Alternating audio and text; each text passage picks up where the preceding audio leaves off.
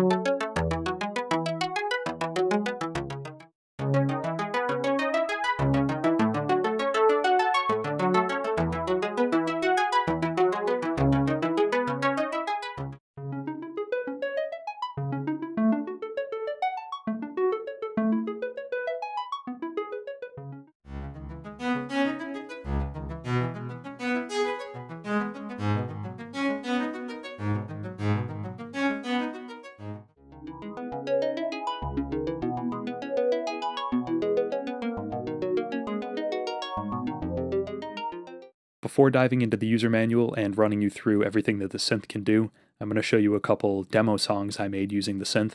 Every sound you're going to hear other than the drums was made using triplecheese. I created 2 demo songs. One is a kind of retro house song, and the other one is a synthwave song. These aren't my best genres, so they're not going to be the most impressive songs you've ever heard, but it's going to give you a good idea of how the different sounds in triplecheese are going to work in productions of your own and in full mixes. Alright, here's a sound demo.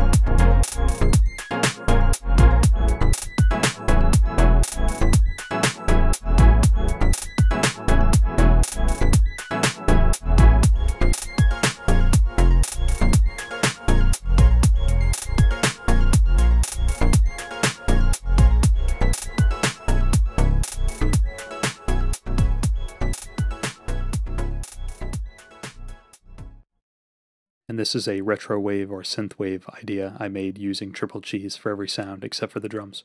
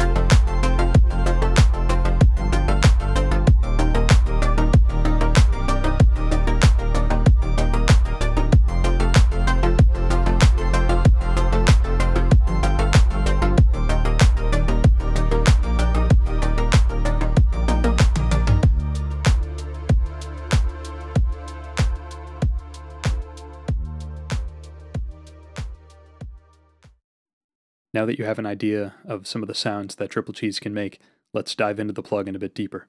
Thanks for checking out triplecheese. I think it's a cool sounding plugin, even though it's free and not very capable. As the name suggests, it's perfect for cheesy sounds, but it can also create some surprisingly different flavors. Synthesis. Unlike many other synthesizers that use synthesis forms like subtractive, oscillators and filters, frequency modulation, interacting oscillators, additive, piled up sine waves, triplecheese mainly uses various forms of comb filters, chromatically tuned delays, to create or modify sound. So it's a bit different from most of the stuff you've already seen. No, it does not have any analog sounding resonant low-pass filters. The idea: you have 3 cheesy modules, hence triplecheese, which either generate sound themselves or manipulate what the previous module, i.e. the one to the left, has already created. The first module, CSO1, can only generate sound, and there is no module to its left. Each of the 3 cheesy modules, comb synth oscillators, look like this. You can see we've got them right here, CSO1, CSO2, CSO3. You can turn them on and off, and you can click here on this drop-down menu to access all of the different modes. The selector at the top offers 8 different modules. The upper row of knobs, tune, detune, vibrato, all determine the module's tuning relative to the note played. Each of the 4 modulatable parameters, tone, damp, pan, and volume, has a small circle next to the label, i.e. source selector. Click and drag on these to adjust modulation amounts. In the above image, the LFO is modulating tone as well as pan, both negatively. LFO is attached to tone and pan. So each one of these boxes is relative to the knob above it. And you can click on them and change what they're controlling. A lot of options here. No modulation sources have been selected for damp and volume. Click on None and select one from the drop-down menu. While pan and volume may be obvious, tone and damp depend on which mode has been selected for the cheesy module. Here's a chart.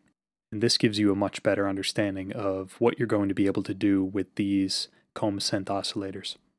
Modes. Pluck. Creates a pluck based on noise excitation, good for pluck strings.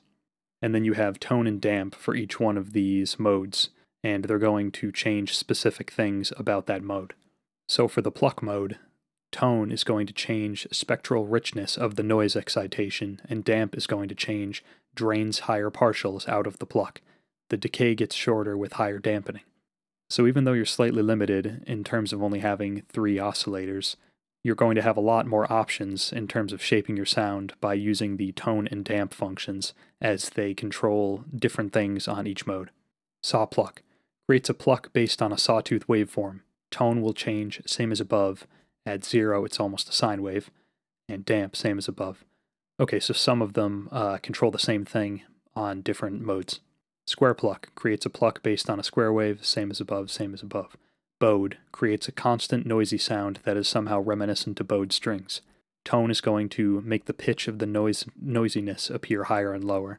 If damp is low, it sounds a bit like a violin. If damp is high, it's more ensemble-ish. You'll notice with some of the modes in the table here, they have a star next to them, and that's because they're only available in Cheesy Module 1, this module right here. And you're also going to have some that are only available in Cheesy Module 2 and 3.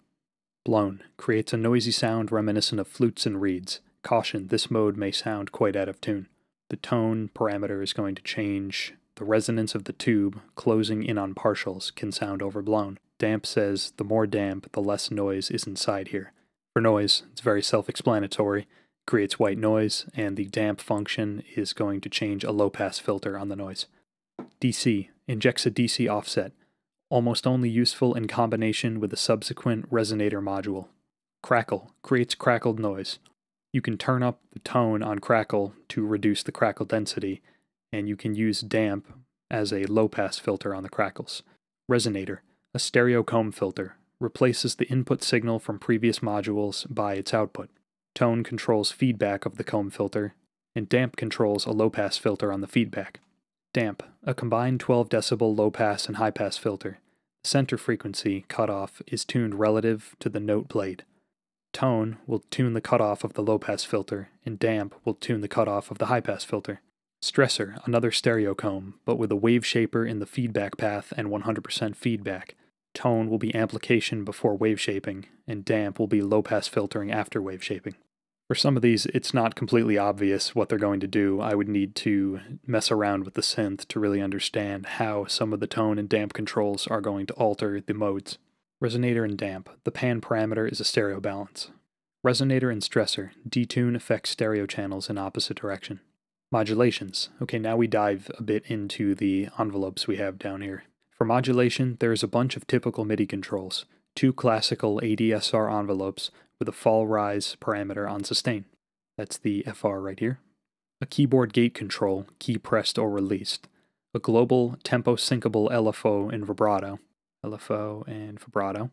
The latter is basically an LFO for each voice, with delay and amplitude modulation, the latter being vibrato. All this stuff should be pretty self-explanatory.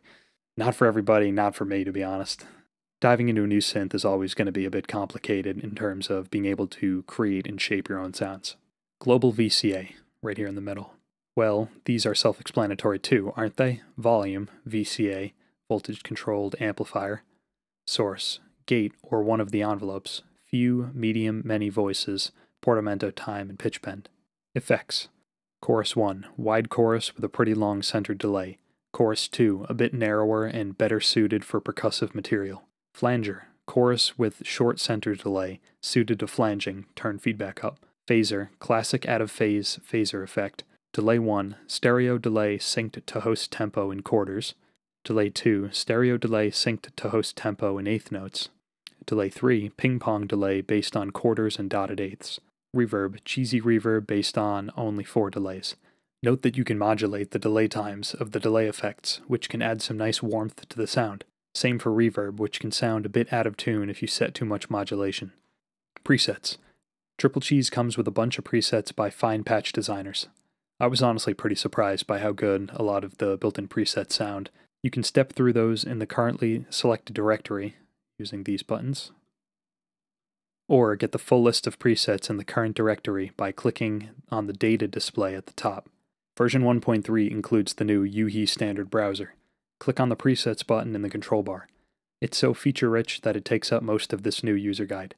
I thought that was a joke at first, but then you scroll down and it actually does take up multiple pages just going through all of the things built into the preset browser. I'm not going to go through everything in the user manual related to the preset browser, but if you're interested, you can download the Triple Cheese user guide on UHI's website. If you go into the settings for the plugin, you have a bunch of options that I think are really useful. You can change the default size. I bumped it up to 120% just so you can see some of the fine-tuning controls in the plugin a bit better. I also just noticed in settings that you have a selection for what sidebars you want on the plugin. You can go with wood grain, metal, or cheese. Now that I have some chords laid down in Logic, I'm going to attempt to make a pad from scratch in Triple Cheese. Start off by turning the second oscillator on. Change the first oscillator to bowed and the second oscillator to saw pluck. Just turn the volume down a bit. For a pad, I'm guessing I'm going to want a slower attack for the envelopes. Coarse tune and tune it up 12 semitones, and I'll tune this one up 24 so that I have 2 octaves. That's still pretty gritty. Maybe try some vibrato on the bowed, and definitely a longer release. I don't want that pad to fade out right when the chords end. I want to have it hold.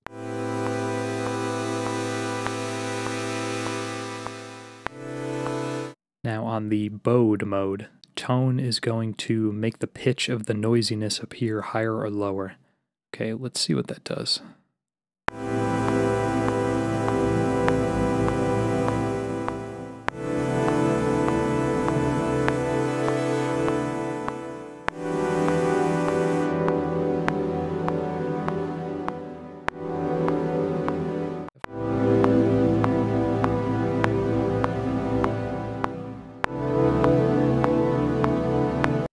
Maybe I can modulate one of the different controls down here.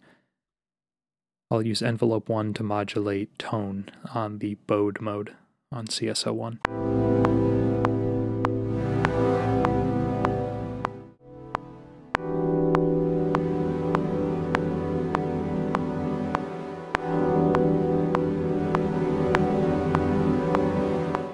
I'll use envelope 2 for damp on bowed.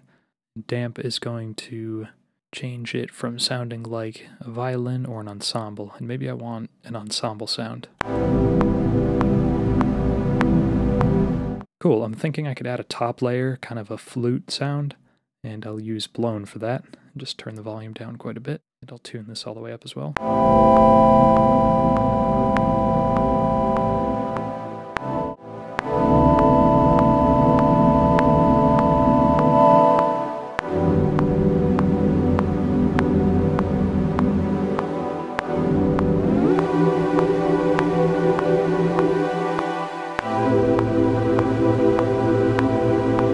Let's put some reverb on that.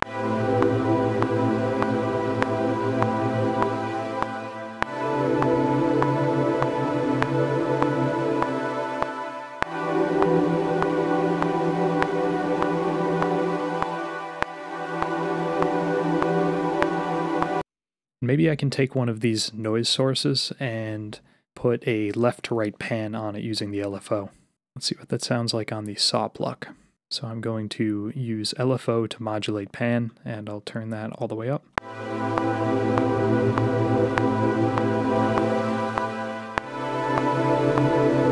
That's some really cool left to right movement.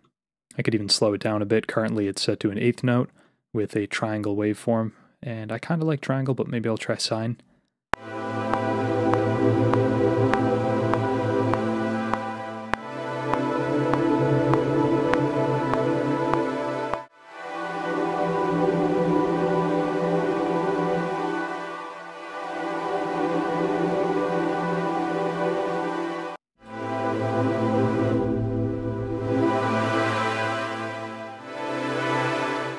Let's try that an octave down again. Whoops.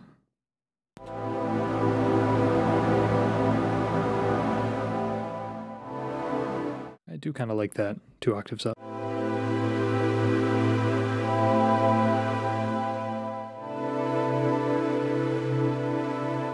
Maybe I'll also pan the bowed sound. I think it's a bit too aggressive. I could change the noise source and see what that sounds like.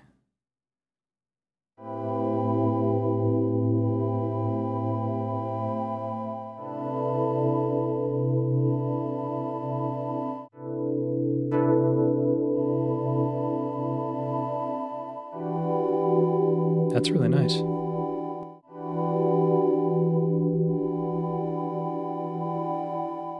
I'll change CSO1 back to bowed, turn it way down.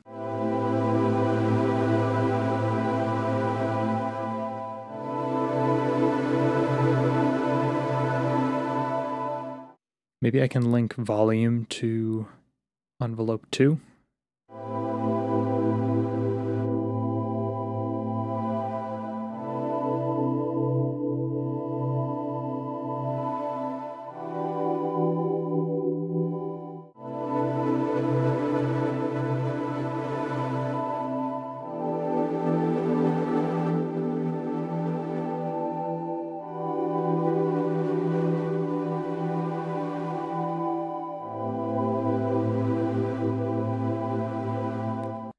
Yes, you can definitely create some interesting sounds.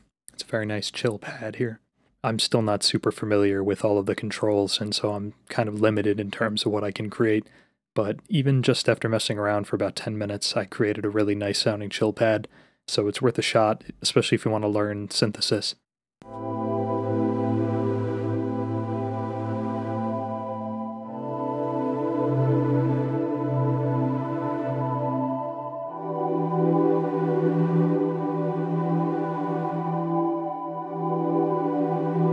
I think that sound turned out really nice.